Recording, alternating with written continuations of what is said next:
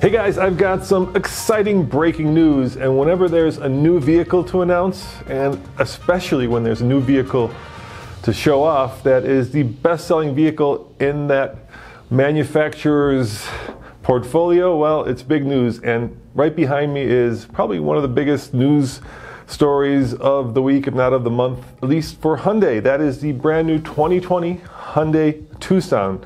Now keep in mind that year to date, Hyundai has sold over 80,000 Tucsons, making it their best-selling model in 2020. So in this video, we're gonna show you everything we can about the new Tucson. We're gonna look at styling. Yep, me and you talking styling. We're gonna look at the interior. We're gonna look at the powertrains.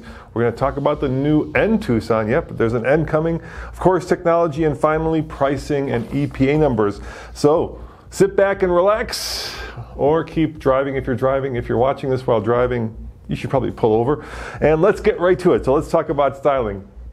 Now, to me, it's pretty sexy. It comes because of a concept that they introduced a few years ago, which we thought was going to be all electric, but this is not all electric. It looks a little bit, just a little bit like a sleepy Q5. Let me know in the comments below what you think the new Tucson looks like. Keep in mind, this is the brand new, I believe, 4th generation. So it's been around a while. So a lot of you have probably seen the Tucson out on the street. Certainly looks much more, well, sleek and striking compared to the outgoing model. And of course, it still keeps that usable crossover shape. It's not a coupe. In other words, back here, it doesn't slope down, giving you headroom and plenty of storage room. Half mirror type daylight running lights with integrated into the grille. So as you can tell, the running lights, well, you know, they look like the design elements in the rest of the grille, which is something that's pretty unique, and at least I haven't seen. Of course, there are a lot more angles and a lot of edges in the outgoing model, and around the back, a unique LED with a full width rear tail light. And that is, of course, something that has been a design trend recently. I remember seeing it for the first time in the new Porsche 911. Then, of course, Lincoln did it as well. And what it does is it kind of emphasizes the width of the car. And like with anything, like with any kind of design-oriented product, there are trends. And of course, that light going across the entire back is part of that. Now, Hyundai has moved their badge into the rear glass, making room for new lights, moved the wiper into the rear spoiler. And interestingly, and this is of course because, well, let's not mince words, Tesla, no exhaust ports, not even fake ones. Yep, it's no longer cool, at least in some parts of North America, to show that you are driven by burning dead dinosaurs. And don't send me your emails. I know it's not technically dead dinosaurs. It just sounds cool. And personally, I'm happy about that because, you know, oil is such a useful substance. You can use it for things like plastic, that it seems like a shame to actually burn in an exhaust. All right, let's keep going on the interior now. Dramatically updated from the last generation, as you can tell by this picture. Vertically stacked dual 10.25-inch touchscreens. An 8-inch screen is standard on the lower trim levels. And of course, check this out, on the top end, no hard buttons. Is there that T word again that might sound familiar? Because of course Tesla is very sparing in their hard buttons.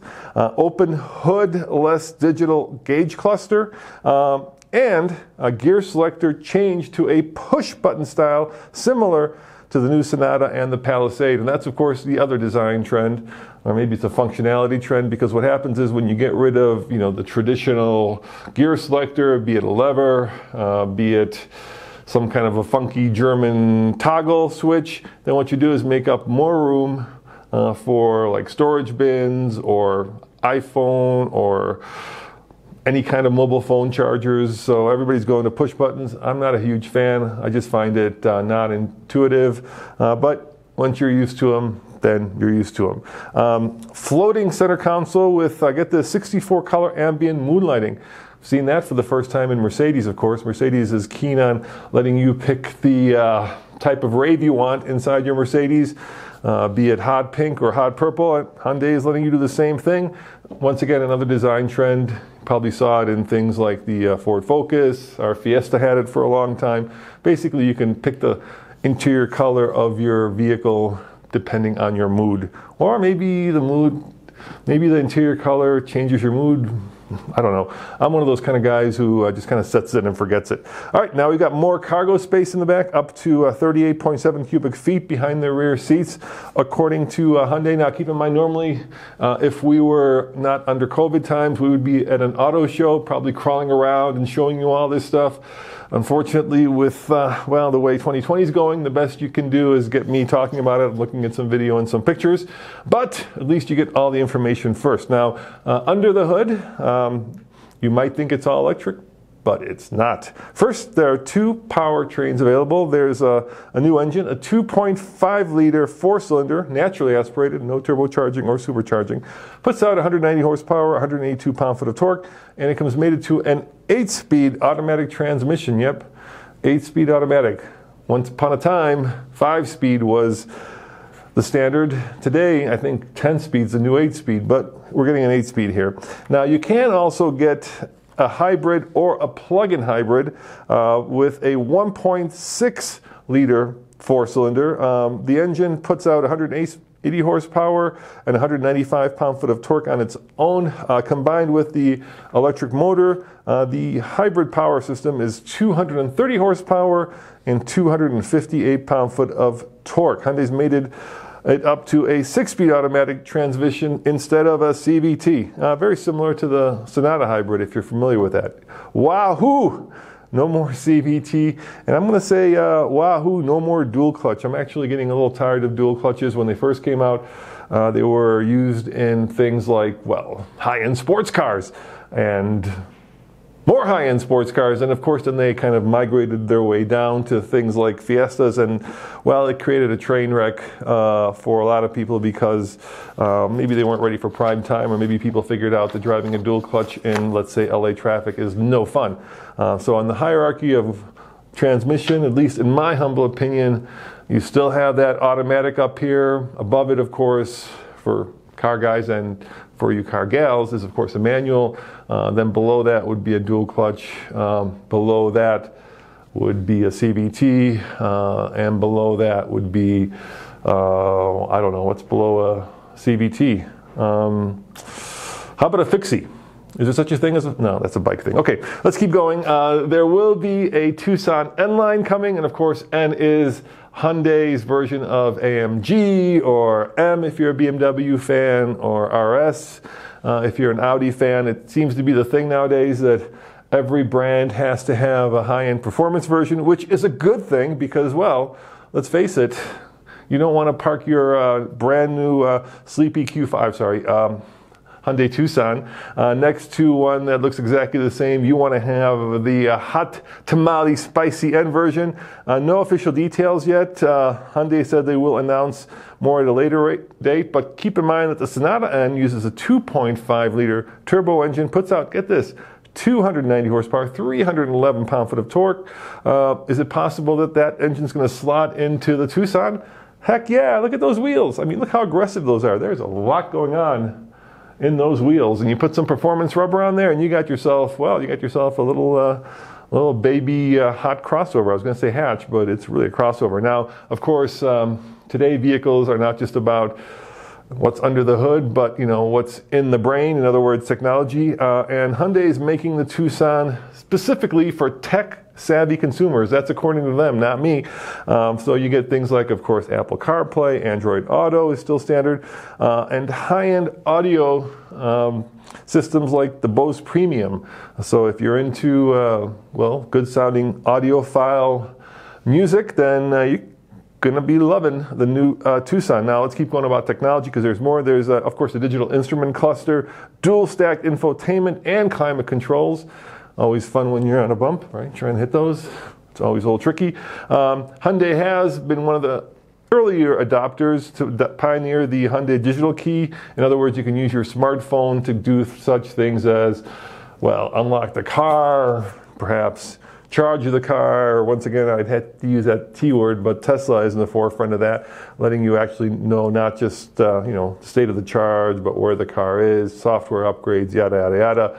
Basically, you can even use the phone as your key, which I love, by the way. I can't go back to a physical key anymore. Once you have it stored in your phone, it just makes life so much easier, so much simpler. Just get rid of all those keys.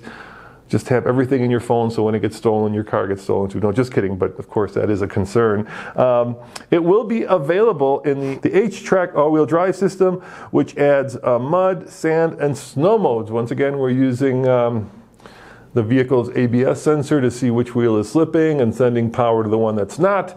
That's something, you know, that works more or less in mud, sand, and snow, but then gets a little tricky when you start going up and over Tombstone Hill because, well, you know, we have to test it off-road to make sure that it does more than just make you feel good about selecting the fact that you're in snow while it's snowing. All right, now there has been, well, I would say a renaissance, that's probably the proper word. Yes, indeed, a renaissance of safety equipment that the manufacturers have brought to a lot of automobile standard, and I do mean cars, not trucks, because cars are way ahead in terms of getting safety tech than trucks. But Hyundai is including a Smart Sense safety suite. That's once again their word. So that includes highway driving assist, let's just go through all these, forward collision assist with pedestrian detection, lane keep and following assist, basically just under level 2 autonomy, blind spot monitoring and collision avoidance,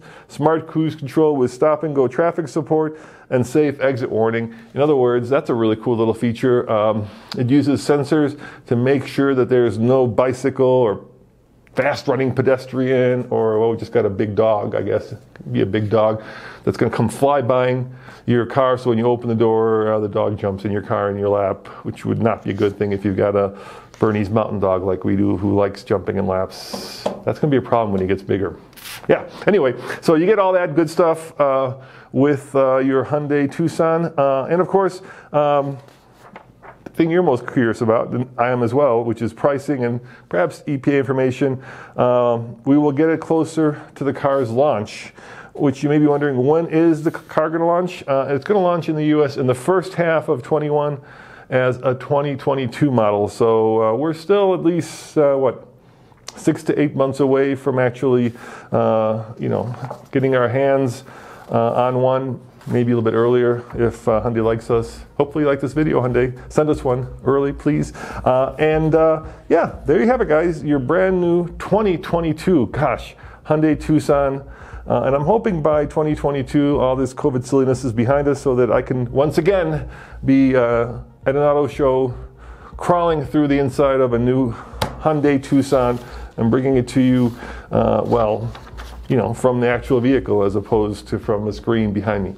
Thanks for watching. And by the way, guys, if you like TFL and you want to support us, check out our shirts. They're available and they're cool. See you guys next time. Ciao.